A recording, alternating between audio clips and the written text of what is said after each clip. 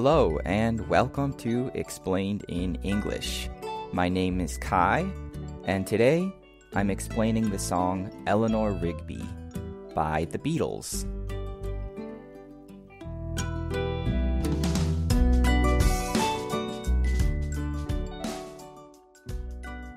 So the song begins with the line, "Ah, look at all the lonely people." I always thought that this line was "I look at all the lonely people," but actually it's the word "ah," spelled A-H. Ah, look at all the lonely people. Ah is a word that shows wonder or surprise or amazement. It's kind of like the word wow in English. It's like saying, wow, look at all the lonely people. So look at is a command. It's part of the English imperative. And it's meant to direct our eyes or attention towards something. In this case, we're meant to focus on the lonely people. So lonely people are people who spend time alone. They are without friends or family or other company to be around. Kind of has the idea of being sad, perhaps wanting to be with other people, but in some way unable to be with other people.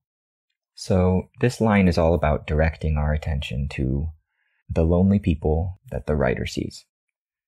Next we have the first verse, and it begins with a name, Eleanor Rigby. It's a first and a last name, and we don't exactly know who Eleanor Rigby is, but it certainly sounds like someone who works in a church. Maybe Eleanor Rigby is a volunteer, or could also be a nun, someone who either lives or works in a church. The next line, picks up the rice in the church where a wedding has been. So a wedding is a marriage ceremony. It's a celebration of two people forming a new family, or at least a committed partnership. And we have the words has been here. Could have used the word was, or that the wedding was here or took place here. But I think for rhyming schemes, Paul McCartney, the writer, uses has been. So a wedding takes place in a church, and a church is a building where people gather, in this case Christians, gather to worship in a church. And Eleanor Rigby is in this church after a wedding, and she picks up the rice. To pick up means to bend down and take hold of something with your hands, so you grab something. For instance, if you drop your phone, you can bend down and pick it up. Here she's picking up rice. Rice is a type of food. It's normally small. It's a small white grain, very commonly eaten in Asia.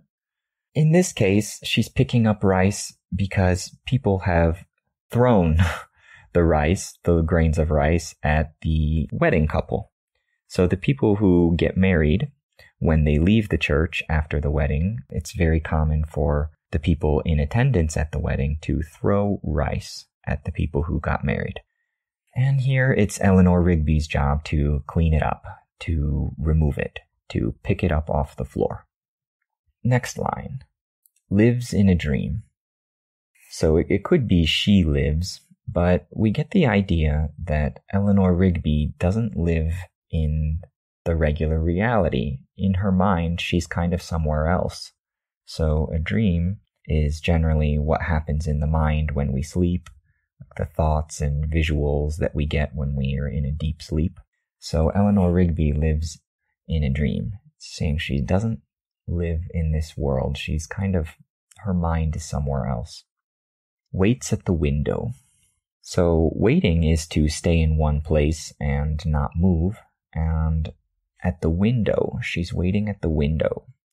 So the window is an opening in the wall, often made of glass, and a window lets in light or air into a building. It's also so that you can see outside.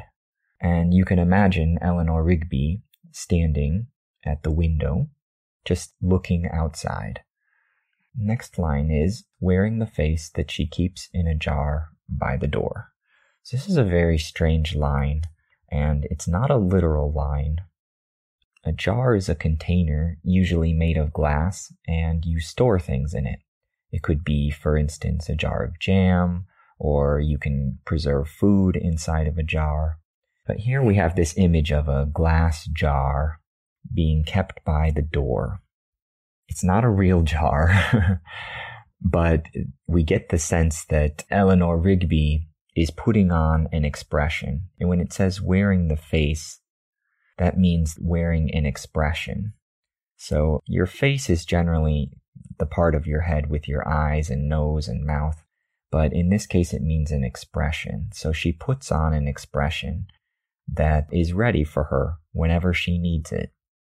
An expression that you could just put on or take from a jar gives the idea of a fake expression, kind of artificial, not real or genuine. And because it's by the door, or next to, or near where people would enter or exit the building, she can easily access this expression and put it on whenever she's near others. It gives the idea of her being sort of fake or not genuine. The next line asks, who is it for? Who is this expression for? Is it for other people? Is it for her? Why is she putting on this sort of artificial or fake expression? And now we get to the chorus where it says, all the lonely people, where do they all come from? All the lonely people, where do they all belong? So where do they all come from? This isn't asking literally where people come from. Like, he doesn't want to know if people come from London or from New York or from Rome.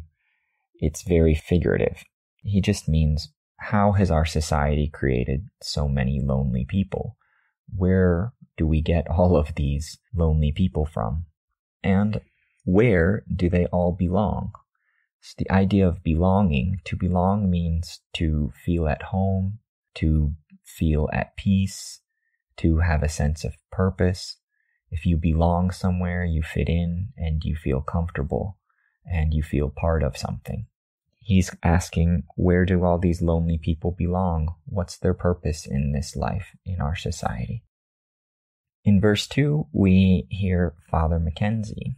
Father meaning not as in your dad, not your biological dad, but father is a word used for a priest, someone who is a leader in the church, in this case, the Catholic Church. So Father Mackenzie, writing the words of a sermon that no one will hear. A sermon is a talk or a speech given during a church service, usually to teach some kind of moral lesson or to learn about Jesus or the Bible. But Father Mackenzie is here writing a sermon that no one will hear, that no one will be able to listen to. Why? Because no one comes near. Means no one is listening. Gives the idea that the church is maybe empty or there are very few people listening to the sermons that Father Mackenzie writes. Look at him working. Here, once again, we have the imperative, look at. It's directing our attention, and we're looking at him working. Working is in the continuous or the progressive tense with ing at the end, working. Shows an action in progress. And what is he doing with his work? He's darning his socks. Darning his socks. So to darn means to fix or repair or to mend holes. So socks are a piece of clothing, an article of clothing that you wear on your feet. And you can imagine his socks with holes in them. So he's fixing them at night with no one else there.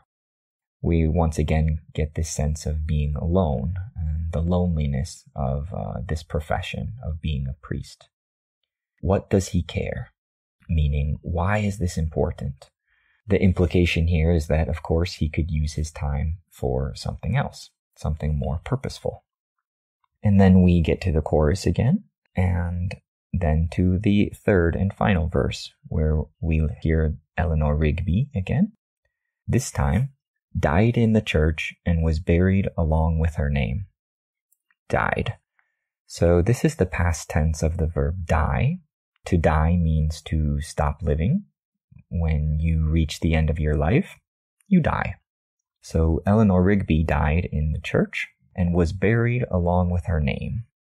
Was buried is the passive voice of the verb to bury, and it means to be put underground. When people die, others often dig holes in the ground and then put the dead body inside this hole, and then they fill the hole with dirt and earth again. And this whole process is called burying someone. So Eleanor Rigby was buried, and it says along with her name. So of course her name wasn't literally buried, but it means that her name was forgotten. When her body is gone, also people will forget her name. And that's what it says next. Nobody came. This means nobody came to her funeral. So when Father Mackenzie was burying Eleanor Rigby, no one was there at her funeral. No one came to this burial ceremony, except for Father Mackenzie. He's the only one. The next line is wiping the dirt from his hands as he walks from the grave. To wipe is a verb which means to brush off or to clean. So he's cleaning his hands because he just dug a hole. He just buried Eleanor Rigby. So he's wiping his hands off to clean them, getting the dirt off of them, right? Cleaning his hands. It says no one was saved. Here we have the idea of salvation, saving the souls of people, which is really the job of a priest or a minister, Father Mackenzie's job. And the writer of this song, Paul McCartney, sees this as sort of a failure. No one was saved. And then the song ends with the chorus again. So this song is really kind of a sad song. Of course, we have the topic of loneliness, but it's also kind of a tragic song. Definitely the way that Paul McCartney sees the world full of lonely people is not a very happy image. But what's interesting is that we never hear from Eleanor Rigby herself, and we never hear from Father Mackenzie. We don't actually know if they're lonely people. They're simply working in the church, doing their jobs, doing their daily tasks, and we don't actually know if they're really, truly lonely or not. Certainly, it's the writer's perception that they are, but it could just be that the writer, or Paul McCartney, is quite lonely, and he's seeing loneliness in other people or in every other person that he sees. That's one interpretation. Of course, there are always many ways to interpret songs. Another way to interpret this song or look at it is certainly as a religious critique. The people that we do hear about, in this case Eleanor Rigby and Father Mackenzie, they are both religious people. They both work in a church, and it's certainly a critique on the usefulness of their activities, the usefulness of what they do. It certainly seems like the work that Eleanor Rigby does in the church doesn't seem to have value for the writer. It seems to be rather useless. Also, the work that Father Mackenzie does, writing his sermons, fixing his socks, working at night, to the writer, this seems to be a very lonely job and one that doesn't have a lot of value. So it's kind of a critique of religion in society. At least those are two possible interpretations, of which there are probably many. So I would like to invite you to listen to the song now, and hopefully after listening to this audio, the real song makes a lot of sense and you can look at it in a different way. I hope it's been helpful. Thank you, and I'll see you next time. Bye-bye. Pronunciation practice. In this section, repeat after me, visualizing the meaning of each phrase as you say it. Let's begin. Ah, look at all the lonely people. Eleanor Rigby picks up the rice in the church where a wedding has been. Lives in a dream. Waits at the window,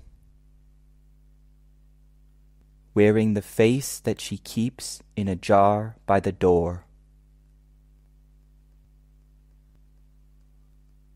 Who is it for? All the lonely people. Where do they all come from? All the lonely people. Where do they all belong? Father Mackenzie, writing the words of a sermon that no one will hear.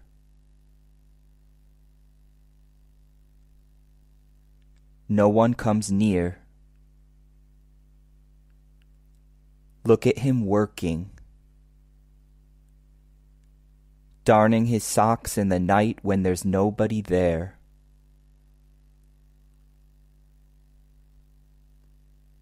What does he care? All the lonely people. Where do they all come from? All the lonely people. Where do they all belong?